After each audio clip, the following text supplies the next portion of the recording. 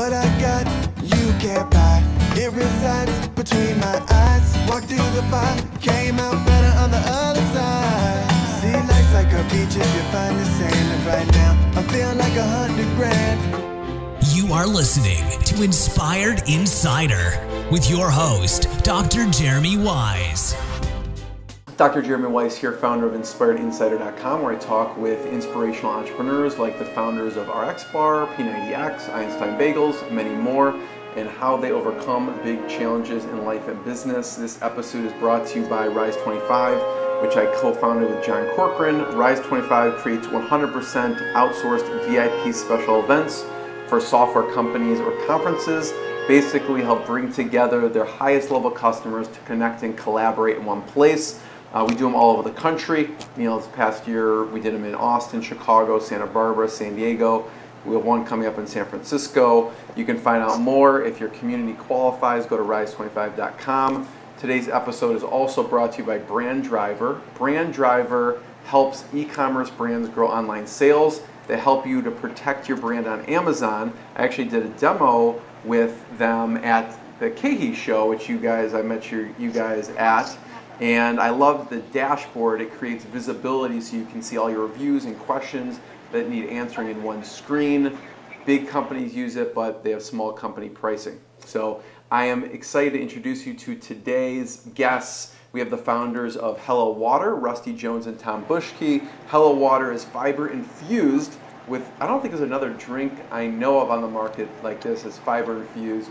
It's 0 sugar, 5 grams of fiber to help with a healthy lifestyle. HelloWater is a fresh delivery system for fiber with, I like to say, inspiring flavors and inspiring names, because they have flavors called Dance, which is their orange mango. They have other delicious flavors which you check out on their website, which they call Smile, Laugh, Live, Love. Of course, we want all of those things.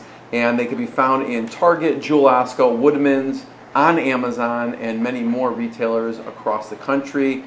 Guys, thanks for joining me. Thanks for having us. Yeah, so I wanted to start off with, you guys have really interesting backgrounds, each of you individually. So I want to talk about that, but first of all, how did you guys meet? Was it at a Wisconsin Badger game? No. I wish it was. We actually met on the road. I was helping consult for another non-alcoholic brand and was doing a presentation at a distributor down in St. Louis. Rusty was working for a different non-alcoholic brand and doing the same presentation at the same time. We met there and we kicked it off and knew right away we were going to be great friends, and that's where we met. We stayed in touch, and a few months later, we'll get to the story, but a few months later the opportunity came about. I called him up and said, should we do this? And without any hesitation, he said, let's go. So you know each other for a few months at that point? Few months. Yeah. We'd actually met 3 times prior to deciding to go. We met at the distributorship, and then he invited me to the Kehi golf outing within a week or 2 after that. And then I invited him up to a golf outing with all of my friends. And it was those 3 times we said, we know enough, we've seen enough, we complement each other so well, and we said, let's do this. Yeah, you both have a lot of experience in the beverage industry. So what was the opportunity? What did you see at that point when you said it's time to do this? From my standpoint, so I've been a nutritionist for about 15 years, and I've created some other drinks and some different protein shakes and things, but I always look at the space and I go, I've got to create something that people actually need. So yeah. I started around the idea of an appetite suppressant water. And one of the main ingredients, obviously, in appetite suppressant is fiber. So this had been on my mind for a couple weeks, but I hadn't really done anything yet. And then I went to a conference, an ECRM conference, and Nielsen came in and did a data dump on us and showed us what millennials and baby boomers alike are looking for in attributes in their food and drinks.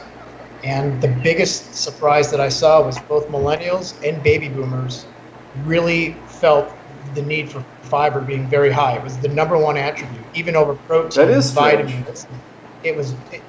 I knew baby boomers would be there, but I didn't think millennials would be there. So as soon as I saw that, it clicked, and I'm like, okay, we're going to start formulation. And I started the formulation 2 days right after that, just completely jumped into it and said, let's do this. So that was the concept behind it. And as I was formulating, I kept thinking, Rusty going, this guy knows his marketing, this guy knows how to get out and hustle, and this guy knows how to sell. So that's when I called him. As you can see, that's what he's doing right now. That's right. He's at an event selling. Yeah. That's when I called and said, you want to do this? And he jumped in. Why do you think, real quick, why do you think millennials care about fiber? I would never have guessed that. I would never have guessed that either. And to tell you the truth, and Rusty can probably, he sees it more on the ground, but when we mention fiber in this drink to a 25-year-old, they're all about it. I didn't value fiber that much as a 25-year-old, but I think the media is really pushing hard the fiber aspect and how it's related to weight management. And the more fiber you have, the more full you're going to be, or the less you're going to eat. And I think that's where the connection is coming in. Rusty, you added that? Rusty, what were you going to say? So where I come in is, we sat down at an Einstein Bagel in, Northern Illinois, and he'd brought me these formulations. And, at that point it had 10, 12 different ingredients. And he said, hey, let's put this appetite suppressant type of product out there.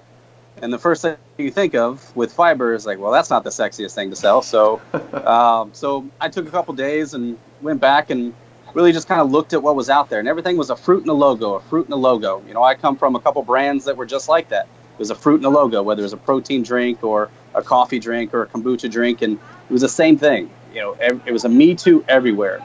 So we took this inspirational, emotional branding and put it in a premium juice bottle. And we were able to find a way to, make it shelf stable and have this great function as fiber that everybody needs, with, gut health being this number one function, this number one call out these days. It is.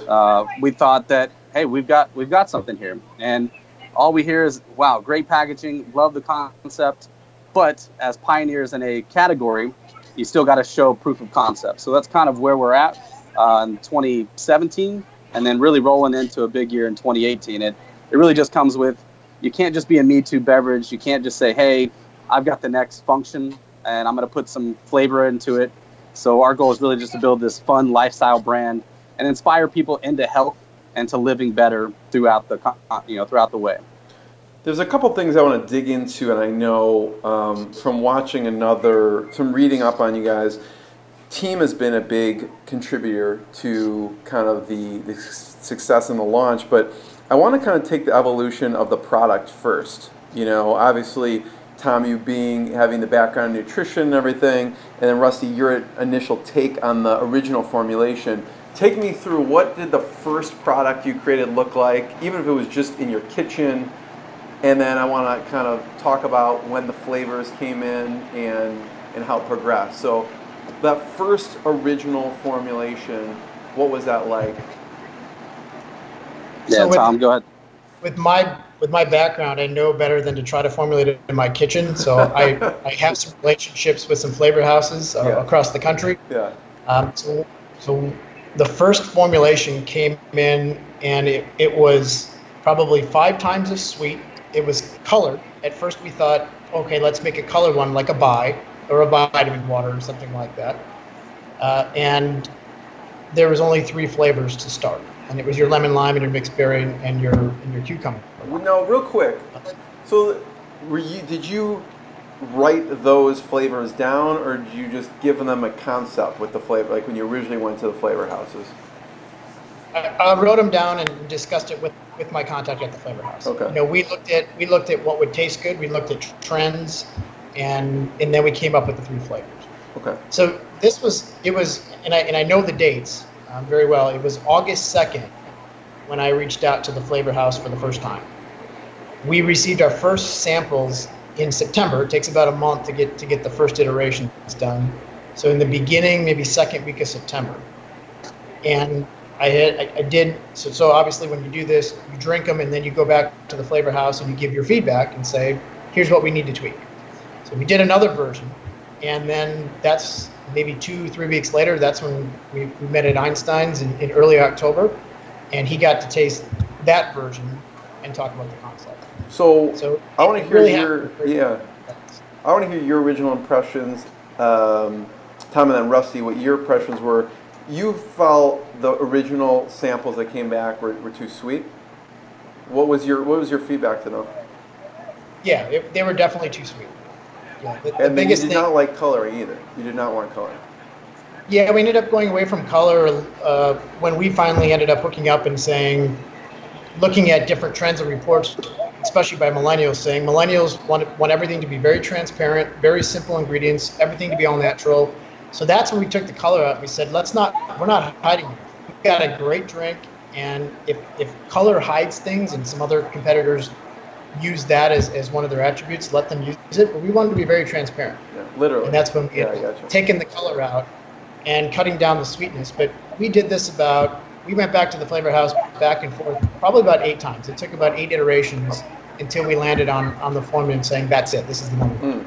So, Rusty, what was your initial impression? You're at Einstein Bagels. You're sipping on some, I don't know if you call it HelloWater at the time, but... No, it was, at that time was, what were we calling it? Bushkie's, what did you call it? What was spa water? So that time it was Bushkie spa water. Yep. And we didn't have a name at that time. But, no, the first impression was, okay. I had to learn about fiber and saffron and all these other ingredients that, what they meant. Obviously you know what fiber does, or at least you know it's healthy for you. But the more, I dug in from a brand manager standpoint and what the benefits were and how it was amazing. We learned that over 97% of Americans don't get their daily fiber intake. And that right there was astronomical. We couldn't believe that, wow, here's a function that, almost everybody doesn't get enough of. And when we dig some more, we learned that, if you are getting it, you're getting it with a ton of sugar, whether it's in a nutrition bar or your cereal. And then by the time you get to the pharmacy aisle and you've got some of those, your grandmother fiber products, then it's not too late, but it's, a millennial doesn't want to go to the pharmacy aisle. They don't want Ensure or like Metamucil or something? They don't want Metamucil or Benefiber. Right. But we've learned that 25 to 35-year-old male bankers are, taking sticks of Benefiber, putting in their water while they're at the office.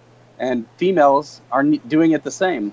So right away, we're like, wow, and nobody was using it. We saw a couple fiber waters pop up here and there, but didn't have the legs or, for whatever reason.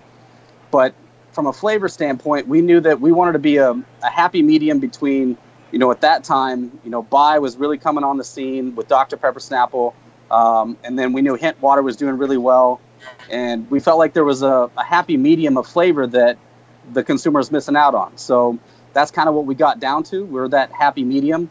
And then having a function that nobody's utilizing that's so important. So again, we just say it's this fun, fresh delivery system for fiber. How hard is it to make it taste good with the fiber in it? This day and age, the technology and how they're getting us the fiber is much better. So we can honestly say there's no texture, there's no taste, there's no aroma. You would never guess that there's 5 grams of fiber in there from that standpoint. Yeah. So it's getting much better. There were 8 or 7 iterations to get to the final one, and then the 8th one you have the final version. What does your process look like? Is it just you two tasting it? Do you bring other people in to get their opinion, or is it people in the flavoring house that actually taste it? How do you come to that final version? Yeah, it's certainly not the scientific approach on our end. It's him and I tasting it first. Yeah. And going, do we like it? Do we not? It's our families tasting it right after that and keeping it close. And then family will be honest with you. They'll be like, "This, Tom, what did you do here? This is horrible." They will. They definitely will. And we always say, don't try to not hurt our feelings because it's gonna end up in the end. So be very honest. And I think we knew when nearly every adult said this is really good, and then every kid loved it. Every kid that we gave it to, not expecting them to love it because it doesn't have any sugar in. Yet it does have some sweetness because of our proprietary sweetness, all natural blend. But when kids started to love it too, we go, okay, I think we got it. And to be honest, it's never final. We're constantly tweaking every time we go into production. Right. We're constantly tweaking a little bit here and there and listening to what our customers want. But that's to the point where we were like, okay, let's go. That and time wasn't on our side either. So we did this very, very quickly. If the thought went in my head on August 2nd, we had it produced by March 2nd. And we did everything in the middle, from formulation to packaging to cost of goods to raising money. It went very, very quick. And I don't know how many people are able to get to market that quick. But if you don't hit that March time point, you miss all the category reviews, you miss the whole summer, and it would have taken us back 6 months. So we pushed and pushed and pushed, and we feel like we've done a good job. How many flavors did you launch with? 3? We did. When did you come up with the other ones? Because you have more than 3. We brought those out, June? Yeah, so we launched with 3. We were on shelves by Memorial Day, and then we already saw a great success and getting great feedback. We knew we wanted to have another 2, if not 4 flavors to come out, just from a visual standpoint and a selection standpoint on the shelves. Getting 3 SKUs as opposed to 5 SKUs, your sales increase and your awareness increases. So I think it was 30 days later, we already had the formulations and knew what flavors were next. But 30 days later, we produced that, and another 2-4 weeks, those were on shelves as well. That was quick. So what are the most popular, what are the top 2 most popular flavors? Yeah, it's kind of all over the gamut. I mean, being barely a year old. So Smile and Dance, from a retail standpoint, grocery are number 1 and number 2. But then Cucumber Lime or Love is number 1 on Amazon. So, and that's our number 4 in retail. Yeah, and Smile is the mixed berry one. Yeah, Smile right? Mixed Berry, Laugh Lemon Lime, Live Pineapple Coconut, Cucumber Lime Love, and Dance Orange Mango. At what point do you decide to have fun names like this instead of just mixed berry? Go ahead, bud. Then you can answer this, Rusty. But this was all Rusty's idea, and when he called me and pitched me on this idea, I really sat down. I'm like, I'm not completely sure I want to go this way. You want to have our logo be super tiny on the bottle, and you want to have these big long words. I go. It took me at least a night or 2, and then him convincing me a little bit more. And I'm like, all right. He really had a very strong argument behind him and the reason to do it. I'm like, let's give it a shot. It's been one of our best compliments because it's so unique. He'll talk about the zigzag approach that we do, and that's what we live for. Yeah, that's really what it comes down to. Tom and I, we stopped watching SportsCenter a lot and read a lot of podcasts and read a lot of entrepreneur books. And, one of those books was Zag. I forget the author's name, but it basically says, while everybody's zigging and there's so many Me Too brands, there's only so many molds out there for a bottle, unless you go create your custom bottle that costs, tens of thousands of dollars that we didn't have at the time. So we took a different approach and said, hey, let's go find, we found this, really premium juice bottle that, Blueprint and some other brands before us had utilized. And it just, sleek and nice and premium looking. And then, again, that research that showed, again, I was in some of the brands that it was logo was as big as you could get, and it was the fruit that was next, and then maybe it said protein or coffee or kombucha. So I kind of wanted to flip it on its end and really call it out from a, as a young brand, it's hard to get attention on the shelf next to Vitamin Water and some of these other big guys. So if you can stand out and then get discovered, getting someone to pick it up and then being educated on it is, 2/3 the battle. So, and we were in this time of millennials, they want to, whether it's a cause marketing effect or some type of emotional connection to a brand, I really just thought, hey, here's these great words of affirmation that people use every day that, brands spend hundreds of thousands of dollars to be a part of this conversation. Why not just start the conversation with those words? And it became more of that share a HelloWater, that sharing concept. So let's share a smile, let's share a dance, let's share a laugh and a love together. Which you'll see a lot coming on in our upcoming marketing assets and marketing campaigns. But it was just that simple conversation piece. And then HelloWater really came out of social media. It was already a conversation that was on Twitter. Tom and I were looking at what brand names we should call it. and I go on Twitter and I type in hashtag HelloWater, and all of a sudden thousands of these hashtags popped up, and they were saying literally what we were trying to do. You know, most tweets were, I'm done with soda, I'm done with Coca-Cola, I'm done with Pepsi, hashtag HelloWater. I'm done with the cake, I'm done with the sugar, I'm done with the, you know, whatever, hashtag HelloWater. For whatever reason, consumers know that, hey, I need to be healthy this month. The one thing I know I need to consume is water. And Hello being a conversation piece, we connected to the both of them. We found out that, was it Class 32 copyright or registered trademark was available. So we took advantage of that, and then that's kind of where we're at. HelloWater, live better, inspire health. How hard was it to get that domain? That's an amazing name and a great domain. Two words, easy to spell. Right. From a domain standpoint, it wasn't available, so we had to. From a domain standpoint, it wasn't easy. We had to go to China, and it took multiple weeks, and we had our marketing agency kind of help facilitate that because none of us spoke Chinese. Someone in China so that was a fun it? little process. Yeah, China owned it, but for a low fee of XYZ, we got it. Your firstborn child, Yeah, exactly. To add to that, from a trademark standpoint, it was all about timing, too, right? So when you file for a trademark, you go to your attorneys and you say, do I have a chance, or is there no chance? Is there some chance, or can I definitely get it, or do I have a good chance of being opposed?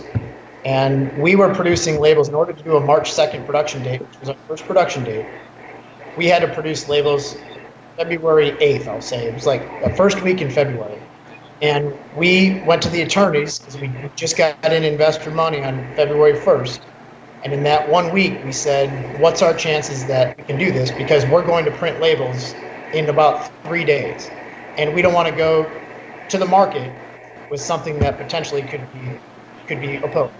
Yeah. And so they said, I think you got a good chance. Let's give it a shot. And it's all worked. We're very grateful that the U.S. Trademark Office granted it to us and no one opposed. So we're very happy to have the HelloWater name and design. It's fantastic. You guys did this in a very compressed period of time. So how do you get on shelves so quickly? You go from idea, concept to on shelves. Yeah, and let me talk about real quick, Rusty. Go ahead, bud. Just getting to the point of the March 2nd production date. Yeah. So Rusty and I really started working together the second week of October, and I'm pretty sure his wife thought that he was dating me. I had never met her. I'd never met his family. But we had talked. Yes, we had talked so much in those 3 months, and she's still going, who is this guy? Are you sure you want to do this? And I mean, we probably watched hundreds of hours of BevNet live videos because there was so much little bits and pieces you could get.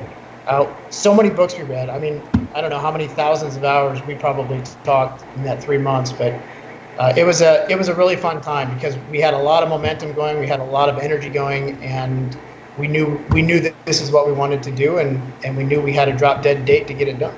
So that was a lot of fun. But if you want to add to that or talk about how we get on store shelves so quick. Yeah. And so from that, speed to market was, Tom had this background of already being able to produce product. So we were able to get that done really quick. We've got a very unique co-packer opportunity and situation that, we're proud of, and we're able to, get to market a lot faster. A lot of co-packers, you got to wait in queues for 6-12 months especially if you're using dairy these days. So luckily we live in Chicago where, a lot of the independents have open buying days, and you can show up on a Monday, Tuesday, Wednesday, say hi, present your product, and if they like it or not, you're on shelves, or, you got to get distribution, but you can be on shelves pretty quickly. So that was us. We produced on a Monday. We drove back in a snowstorm from the East Coast to Chicago, and we were selling on a Tuesday, and we probably had 100 points of distribution within the first 7 days. Wow. So, and then that opened up a big national distributor for us, and then it's just kind of been wheels up and fast forward from there.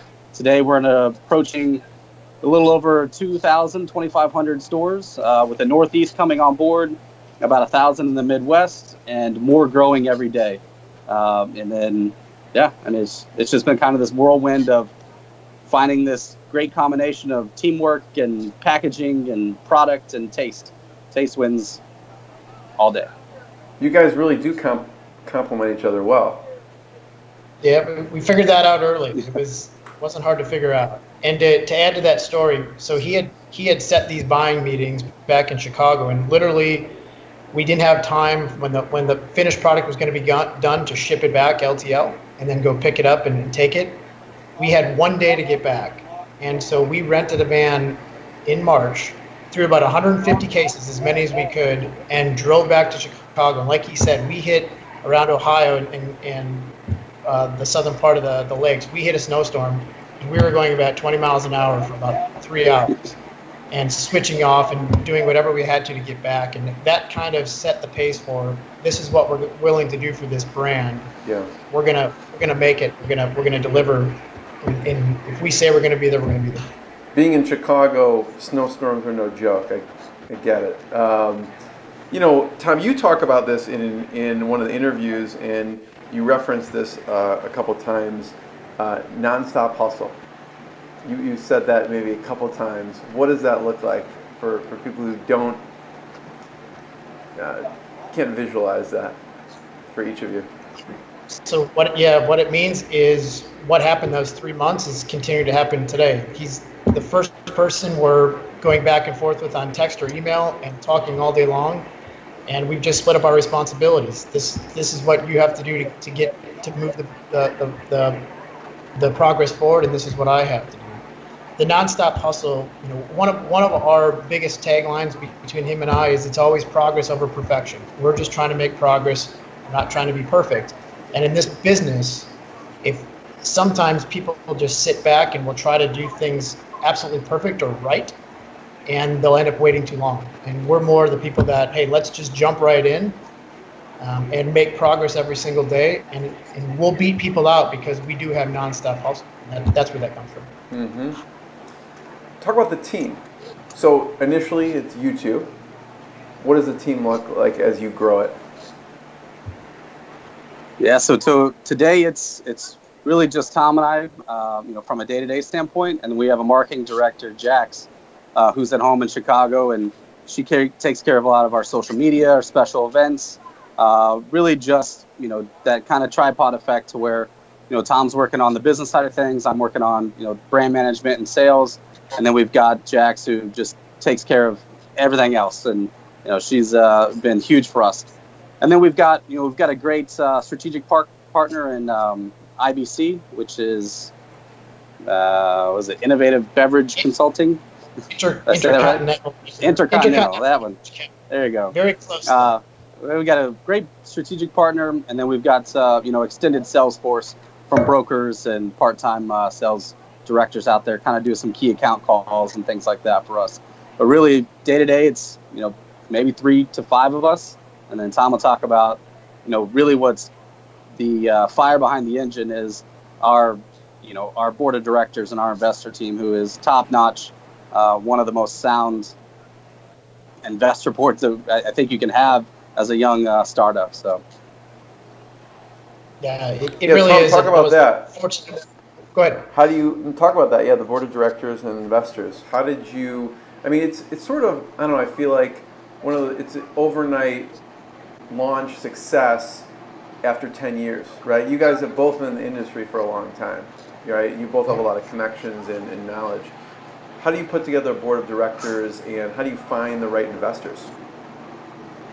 Yeah, it really started when I founded Rainforest Beverages back in 2009, and I was naive enough to think, hey, I can make a beverage and get it on store shelves.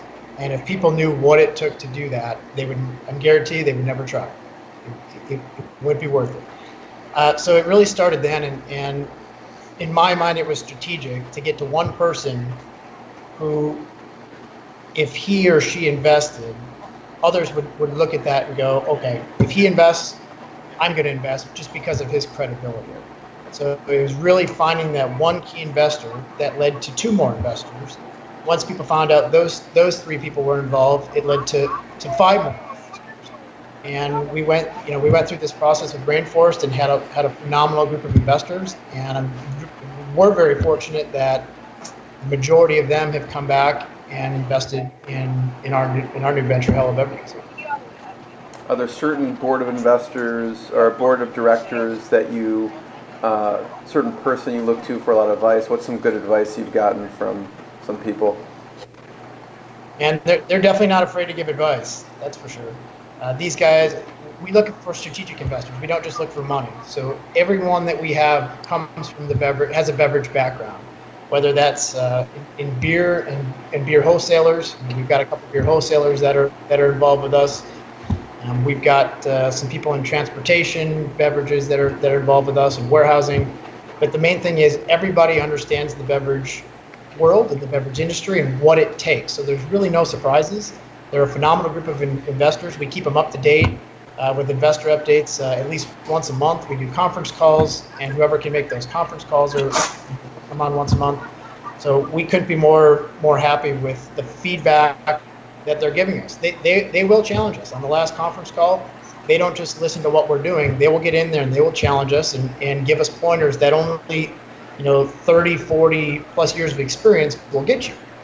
We say we have 10 years of experience. That's not much compared to the majority of our investors have at least 30 plus years of experience in the beverage world. So to avoid some mistakes by listening to them or tweaking some things seems to be working for us right now. What piece of advice do you remember that you think helped you avoid a huge mistake or a huge amount of maybe lost money or product issues? Anything come to mind for either of you? Russ, you got anything? I think it's just start small.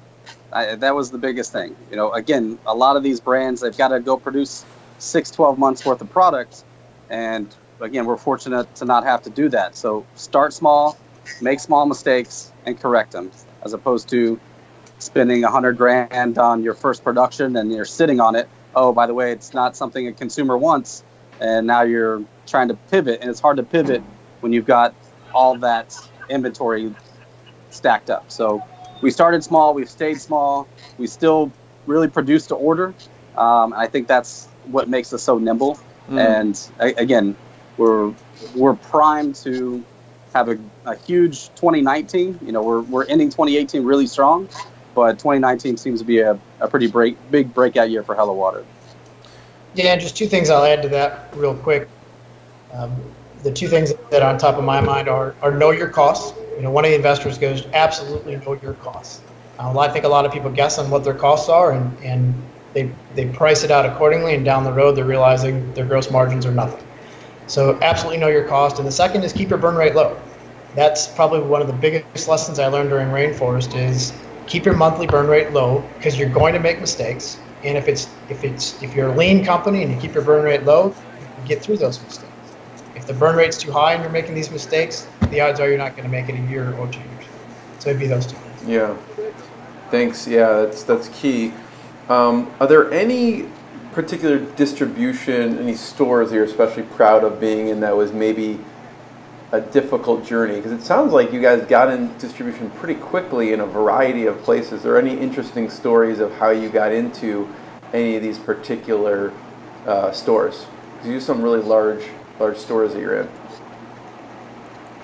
Yeah, I think right away it's being able to have that hometown retailer in Jewel Osco, that backyard retailer, to see it, kind of say, all right, I get it, and give us a chance. And in the first 3 months we've been on shelves, we're doing over 35,000 units in those first couple months, and doing really well. And then I think Tom can speak more to this, but Target, to be a brand that's barely a year old and to be in select Targets throughout the Midwest and Northeast, that just doesn't happen. So, and we're showing kind of astronomical sales and turns from these test Targets that we're in.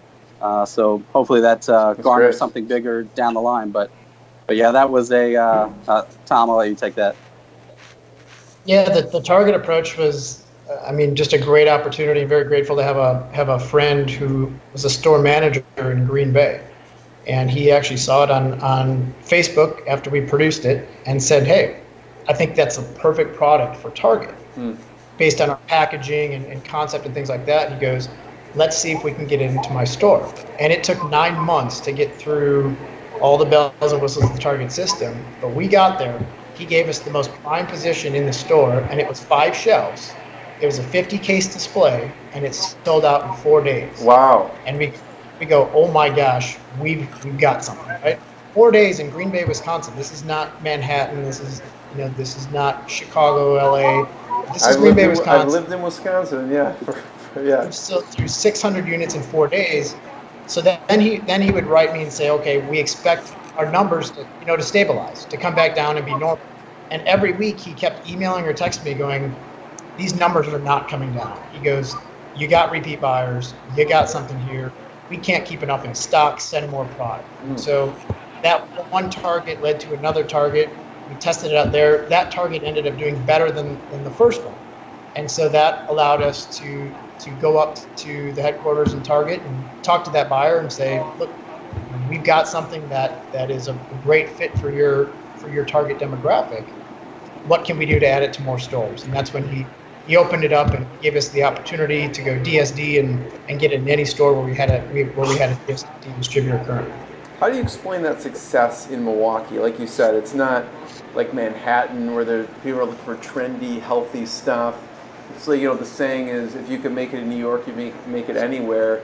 But I think in this healthy beverage, if you make it in Milwaukee or Green Bay, you can make it anywhere. Green Bay. Right, Green Bay. So how do you explain the attraction? It was the packaging and taste. So when they walked in, the packaging just hit them right in the face, and it got them curious. And we did a couple demos there, maybe 5 or 6 demos. And our normal demo, we may get 20 or 30 bottles sold in a 2-hour time period. Well, we get recaps after every demo, and we're seeing that Ashley up in Green Bay is demoing and selling over 200 bottles in 2 hours. So for whatever reason, maybe she's fantastic at what she does. Bring Ashley all over the country. Yeah. Yes, we need a lot of Ashleys. It was literally the taste. It was the packaging at first, and then the taste just. Adults loved it, kids loved it. The concept about the fiber really kicked in, and there's nothing else like it. So for us it was the position, the packaging, and the taste. I think that really said to Green Bay, this is a great product. I'm gonna buy it. And it's never been on sale. It's never been promoted or never been on sale. So when I visit your store or hang out with you guys in a year, where do you want to be? Where else do you want to be on? You're going to see a lot more distribution. We've got the 2019 plan. There's a couple of really large retailers, nationwide retailers that we can't announce yet, that we're pretty close with. But we'd like to, we really, for us, it's about points of distribution, right? People can enjoy it and benefit off of it if they can't find it. And so we're fighting as hard as we can and this nonstop hustle to get these points of distribution. And, in the next year, if we sat down and said we made it to 5,000 stores, I think we'd be very happy. HelloWater Kids. Let's talk about that a bit. You're at an event right now. Where are you? Yeah, I'm in Southern Illinois. So really how HelloWater Kids came about is, we've got, 100 or so Amazon reviews and, 4.5 stars and all positive response. But it came from, I've got a 3-year-old and Tom's got nieces and nephews. And what we kept hearing was, hey, can I get that smile water? Oh, and the kids felt it was a treat. Little did they know that mom was sneaking 5 grams of fiber into their daily diet. And they need that. They're probably more deficient than anybody else because of the processed foods that kids are consuming these days. So we kept hearing this, and we kept hearing it in his store. Jax kept hearing it at marketing events. And so we took a hard look at the kids aisle, and we saw no real functional beverage in the kids aisle. You've got some great beverages out there that are getting lower in sugar, but they're still, 10% juice and 36 grams of sugar. Or Honest Kids is out there with flavored water with 40 calories. But there's no real functional beverage. So we saw that, and we really kind of we're going to give this a test. We're going to launch it at Expo East, coming out with 3 flavors. And then, again, we're not just going to put a flavored functional water on the shelf. We've got a whole marketing campaign to really educate the younger consumer, that kid, on the benefits of fiber and vitamins and the negatives of sugar and all these other things that are put into some of the drinks that they're getting. Most of them are out there selling toys with sugar. We hope that we bring really this true functional beverage that a kid will pick up, be able to put in their lunchbox, enjoy, and have that repeat consumer. Mom can get her 5 grams in the beverage aisle and still get vitamins and fiber in the kids aisle. Totally. What about e-commerce versus retail? How popular is Amazon for people to get it versus going in the store and getting it? Well, I mean, it's obviously, we do Amazon from a brand awareness standpoint, so anybody who hears about us across the country can go there right away and try it. That's the number one reason for doing it. We find it's tough to be profitable on Amazon because we are shipping water, and it's heavy. Yeah. Correct. So we find it with the fees and with the shipping to be tough, but we want to be able to offer anybody in the country to be able to taste it. So we don't promote it hard on Amazon, to be honest, because it's not a big moneymaker, if at all. We'd rather go to retail, and we'd rather help out our distributors and our retail partners and have people know they can get it and buy 1 bottle at a time or 2 bottles at a time every day. And yeah, but it increases awareness, so they'll see it there, and then they'll probably just pick it up at their wherever locally they are. And what's interesting when I did my research is oftentimes the drink brands or the food brands, it's when you look at the reviews, it's really difficult because everyone has unique tastes. One person will love it, and the same or a different person will drink the exact same thing and hate it. And you guys have actually really good reviews across the board on Amazon, which is a bit unique because you have such varying palates. So that's, it's great to see that I'm sure that social proof on Amazon also. Yeah, you can't win them all. We realized that early. It's difficult. I've done some products in the past and put them on Amazon, like some protein shakes and things like that. And to your point, you could have 2 people sitting right next to each other drinking the exact same shake or same drink, whatever it might be, and have completely different feedback from it. Everybody's palate's different. Some people it's not sweet enough. Some people it's too sweet. But we are trying to get the majority and deliver to the 7 out of 10 or 8 out of 10 that can really enjoy it, and that's about the best we can hope. So I have one last question for each of you, but everyone should check out HelloWater.com. Go to wherever you are. I'm in Chicago, so I saw you guys have Sunset Foods. There's Target. There's Jewel Osco. So check it out. Try it. Everyone needs fiber anyways. And the questions I have for each of you is, I always ask, since it's Inspired Insider, is what's been a low moment that you had to push through, and what has been a proud moment? So I don't know, Tom, what's been a low moment, big challenge, and then what's been a proud moment for you? Sure, and I don't think it just referred to HelloWater. I think for me the low moment was starting Rainforest, running it for 5 years, and then having to shut it down, and not being able to return money back to investors. That was a really, really hard time for me. I felt horrible for not being able to succeed. That 5 years, I definitely got my butt kicked, and I knew nothing about the beverage industry prior to that, and so that 5 years was my education. And it was, if they say that you learn more when you fail than you do when you succeed, it's true, and you learn so much and you build relationships. And so from 2015 to 2016, I took that year off and did some consulting for some other beverage companies, and then said, I got to get back into it. So to go with the high You're point a glutton is... for punishment or what? No, I You're like, I just got whooped. I'm going to go back in. Knowing what I knew then and who I knew, and I just had a vision in my head of I can do this again if I do it the right way. And so the low point would have been at the end of 14, not being, having to shut down Rainforest and admit it didn't work. But the high point is all the education, the people, and getting a second chance at doing this again. And we are so much farther ahead with HelloWater than we were with Rainforest. And in a year, we've done more revenue than we did in 5 years with Rainforest. So it pays to be with the right people and really get your education and then make it pay off. So why do you think, and what's impressive actually is that the investors in Rainforest followed you to HelloWater. Why do you think that is? Because obviously this didn't work. What were some of the sentiments you were getting of why they followed you this time around? Just speaking from my behalf, I think it's my passion to put out products that people need like this. So in this time, I didn't come to them, and we didn't come to them until we had everything done.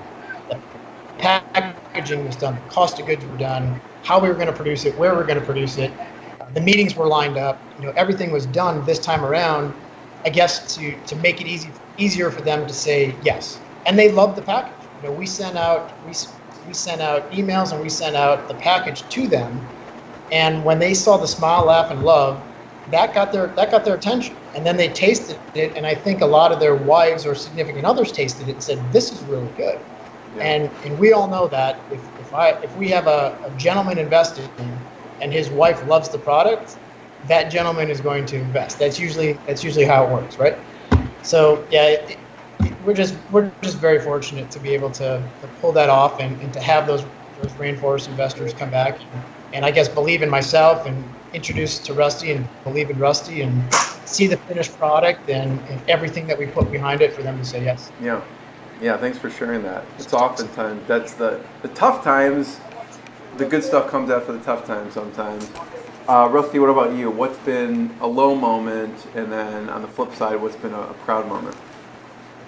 Yeah, I echo that. For me, with the passion I have that I put into other brands, the low moments for me are, being in the marketing side, and when things start getting really good and you get to the strategic partner, there's a lot of restructuring that goes on. So I've been a part of those restructures, and a lot of hours and a lot of holidays were passed over because I believed in what I was working for and just didn't always make it to the promised land with some of those brands.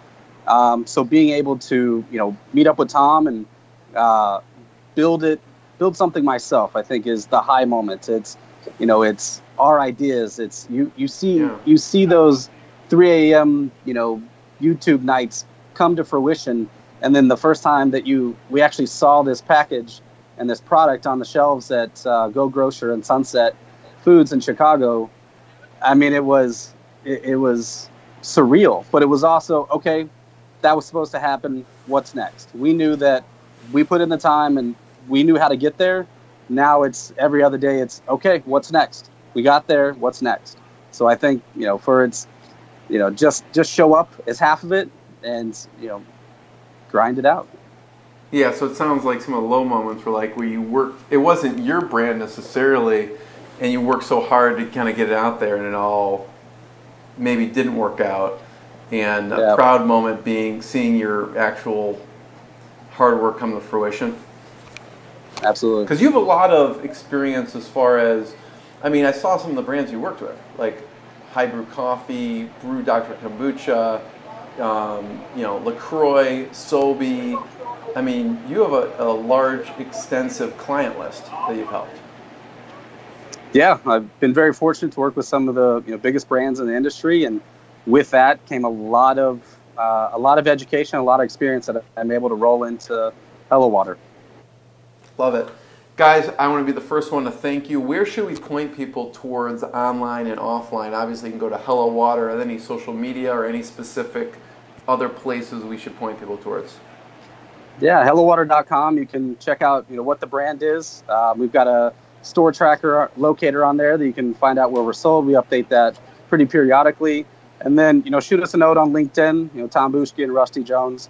You're always willing to collaborate and wanting to hear more from other entrepreneurs and really share our story. We didn't get here by ourselves, so we're happy to share any insight to help that next, ready to drink beverage or cookie pop or whatever it is that's going to make it next. And, we're trying to, inspire health and have consumers live better, and hoping we can inspire somebody to do the same. Thanks, Tom. Yeah, go ahead. We're gonna keep hustling until this is a household brand, and people really know about it. And we honestly believe we have something, and we have the right people behind us and the right team to get it done. So stay tuned. More work ahead. Thank you, guys. Check out HelloWater. Get your fiber in your water. Plus, they probably spent an arm and a leg on that domain in China, so you should go to that domain just for that reason alone. But, right. Thanks, guys. Thanks, Jeremy. What I got, you can't buy.